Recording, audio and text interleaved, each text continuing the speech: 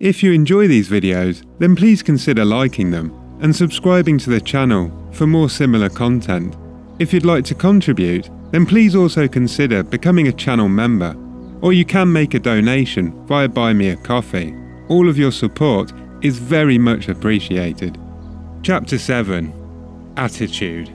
Experiments recently conducted by Merle Lawrence, Princeton, and Adelbert Ames, Dartmouth, in the latter's psychology laboratory at Hanover, New Hampshire, prove that what you see when you look at something depends not so much on what is there, as on the assumption you make when you look, since what we believe to be the real physical world is actually only an assumptive world. It is not surprising that these experiments prove that what appears to be solid reality is actually the result of expectations or assumptions. Your assumptions determine not only what you see, but also what you do, for they govern all your conscious and subconscious movements towards the fulfillment of themselves. Over a century ago, this truth was stated by Emerson as follows: "As the world was plastic and fluid in the hands of God, so it is ever to so much of his attributes as we bring to it. To ignorance and sin, it is flint. They adapt themselves to it as they may. But in proportion as man has anything in him divine, the firmament flows before him and takes his signet and form. Your assumption is the hand of God moulding the firmament into the image of that which you assume. The assumption of the wish fulfilled is the high tide which lifts you easily off the bar of the senses where you have so long lain stranded. It lifts the mind into prophecy in the full right sense of the word, and if you have that controlled imagination and absorbed attention which is possible to attain, you may be sure that all your assumption implies will come to pass. When William Blake wrote, "What seems to be is, to those to whom it seems to be," he was only repeating the eternal truth. There is nothing unclean of itself, but to him that esteemeth anything to be unclean, to him it is unclean. Romans 14:14. Because there is nothing unclean of itself, or clean of itself, you should assume the best, and think only of that which is lovely and of good report. Philippians 4:8. It is not superior insight, but ignorance of this law of assumption, if you read into the greatness of men some littleness with which you may be familiar, or into some situation or circumstance an unfavourable conviction. Your particular relationship to another influences your assumption with respect to that other, and makes you see in him that which you do see. If you can change your opinion of another, then what you now believe of him cannot be absolutely true, but is only relatively true. The following is an actual case history, illustrating how the law of assumption works. One day, a costume designer described to me her difficulties in working with a prominent theatrical producer. She was convinced that he unjustly criticised and rejected her best work, and that often he was deliberately rude and unfair to her. Upon hearing her story, I explained that if she found the other rude and unfair, it was a sure sign that she, herself, was wanting, and that it was not the producer, but herself, that was in need of a new attitude. I told her that the power of this law of assumption and its practical application could be discovered only through experience, and only by assuming that the situation was already what she wanted it to be, could she prove that she could bring about the change desired. Her employer was merely bearing witness, telling her by his behaviour what her concept of him was. I suggested that it was quite probable that she was carrying on conversations with him in her mind, which were filled with criticism and recriminations. There was no doubt but that she was mentally arguing with the producer, for others only echo that which we whisper to them in secret. I asked her if it was not true that she talked to him mentally, and, if so, what those conversations were like.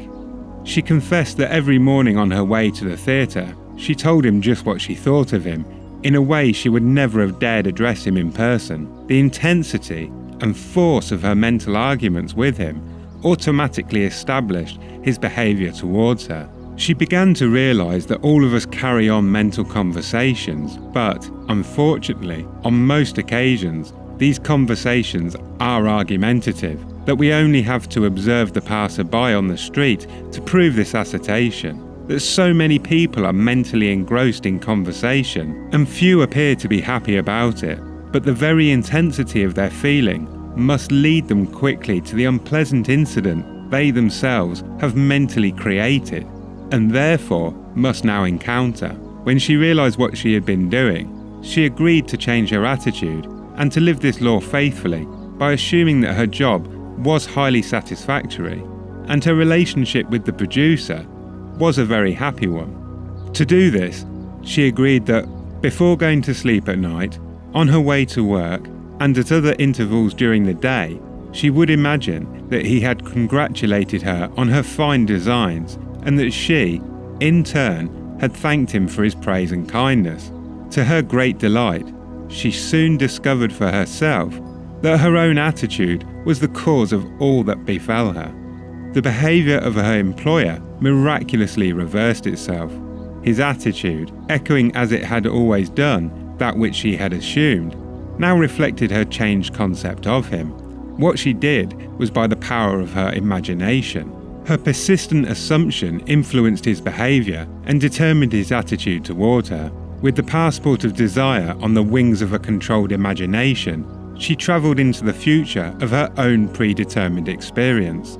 Thus we see it is not facts, but that which we create in our imagination which shapes our lives. For most of the conflicts of the day are due to the want of a little imagination to cast the beam out of our own eye. It is the exact and literal-minded who live in a fictitious world. As this designer, by her controlled imagination, started the subtle change in her employer's mind, so can we, by the control of our own imagination and wisely directed feeling, solve our problems. By the intensity of her imagination and feeling, the designer cast a kind of enchantment on her producer's mind and caused him to think that his generous praise originated with him. Often our most elaborate and original thoughts are determined by another.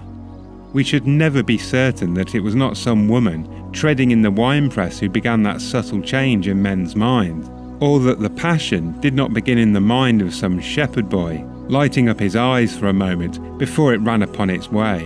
William Butler Yeats. So this chapter really couldn't be any clearer or more concise. Neville references Albert Ames's experiment that proves that you create your own reality. Since then we've got the double slit experiment and the observer effect, really just to emphasize science now telling us what ancient scriptures have always said, is that we create our own reality. Neville gives us the example of the theatre worker and her experience in changing her attitude, and it really does just come down to you should assume the best and think only of that which is lovely and of good report. Philippians, you experience what you expect to experience. If you think the world is a scary place, that's what you'll experience. You know, if you think people are inherently evil or not to be trusted, you know, again, that's what you're going to experience. I'll be honest, I used to be pretty quick to judge people, and that definitely had a negative impact on my relationships in the past. In the present, one relationship with someone I've had, very negative. They were really combative, manipulative, a really difficult person to deal with, and because of that, that was how I saw them, and I dwelt on it. And like the woman in Neville's story, I was mentally rehearsing arguments. It proved that the relationship was very difficult. One day I just suddenly realised that, you know, how much of this is my fault. You know, quite possibly all of it. I mean, this person I'm talking about is well known throughout this area as a very difficult person. someone that you wouldn't want to spend time with, and let's leave it at that. But the fact that everybody else had that belief, so I felt like I wasn't alone, and it kind of reinforced, confirmed that my thoughts and feelings towards this person were understandable and okay. But in rereading Neville's work, it dawned on me how much of this was my fault. How much was I antagonising this situation by having these mental rehearsals of arguments? So one day I realised that yes, I was being judgmental towards this person. Instead of compassionate, instead of having empathy, I was choosing to view this person in a negative light. And so going forward, I decided in my head just to show this person love. Instead of judging, I decided to use my empathy. I decided to wish them the best. I decided to let go of the past, not hold it against them, but to instead view this person as someone who's in pain and acting out, like you would a toddler. You wouldn't admonish a toddler for throwing a little tantrum. They're a toddler, it's what they do. And so I felt that this person was just in pain in their life and so acted out, and I'd been the brunt of it. But going forward, I decided empathy, compassion and love. And lo and behold, the next time I saw them, it was a completely different situation. They were really helpful, really pleasant, and a very, very different outcome to what I was used to. It really does just show the power of your attitude. Your reality is what you expect to see. Now, I don't know if it's true or not. I remember reading that when Columbus brought his ships to America, the Native Americans stood on the beach, couldn't actually see the ships. It wasn't a part of their reality. It wasn't something they could comprehend. But the Native American shaman, upon standing on the beach for several hours, began to see a different pattern in the sea where the ships were, and finally he could comprehend them. Whether it's true or not, to me it's always said your reality is what you expect it to be. And I keep saying this, but as Neville says, repetition is just so important in this line of work. Stop filling your conscious and subconscious mind with negative stories. It will program into you that the world is a bad place. Before I go to sleep at night, I usually watch a bit of TV, just something funny, just to de-wind at the end of the day.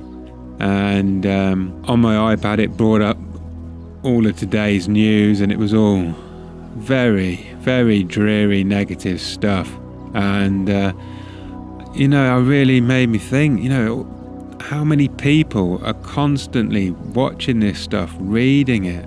It is such a negative way to live your life. My wife used to watch some wild campers on YouTube, and one of them turned into a prepper. His later videos, after he turned into a prepper, the titles like the end of the world, this is coming, that's coming, economic collapse, you name it, all of it. And just reading the titles almost made me depressed. But obviously for people like him, that is their reality. They expect that to happen. If you think the world is going to collapse or, whatever, then you're going to experience it in some way. Maybe you'll lose your job, whatever will happen. But if you assume the worst, then you are going to get the worst. Much better then to assume the best and only think of the best. And then that's what you'll experience.